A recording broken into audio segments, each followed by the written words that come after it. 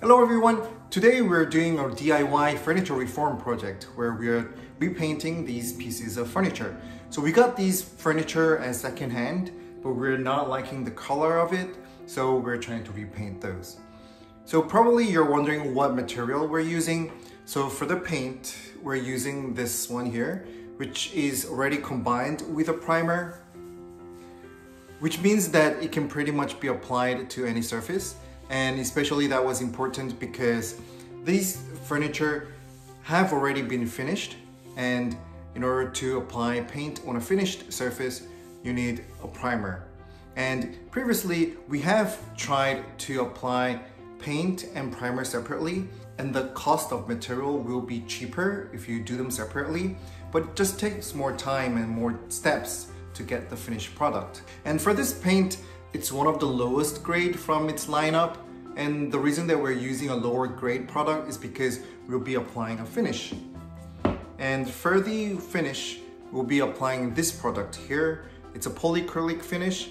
It's not the hardest finish that you can find, but for the furniture, this will just work fine. And as you can see here, there are different glossiness levels for these wood finishes, and this one is an ultra flat. So if you go to box stores, then you can find various levels of glossiness. So as a first step, we'll apply the paint plus primer, and then we'll finish at the end with this. It's not going to be as easy as two-step because there will be multiple coats of paint and multiple coats of finish needed, but still, I think this is pretty much the minimalistic approach that we can take when it comes to furniture repainting.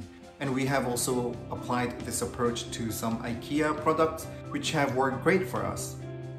Okay, so here I am applying the very first coat of the paint.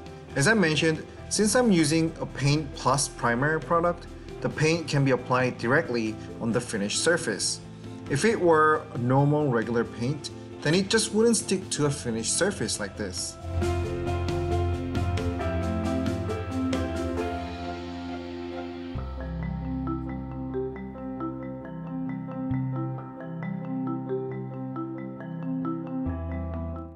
Okay, so this is after the first coat has dried.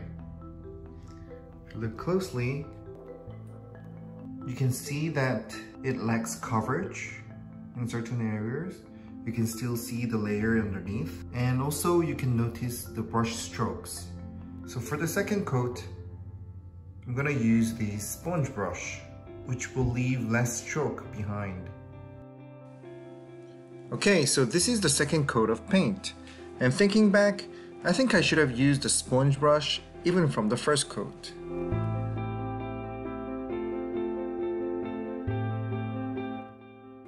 After two coats of paint, I moved on to the finish coat.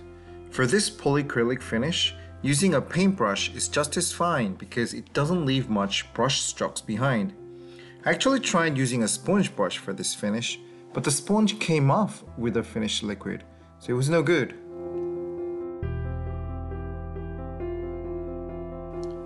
I think the critical point of applying this finish is to make sure application is done evenly on the surface. Otherwise, if it drips or lumps anywhere, it will show when it dries off. Okay, so this is the finished product. So for the very top surface, we ended up doing 3 coats of the finish. And for the legs and the sides, we did 2 coats. And for the underneath, we just got away with doing just 1 coat. Also, I have to mention that this polycrylic finish is a water-based finish, which means that the cleaning up can be done with water, which is really easy.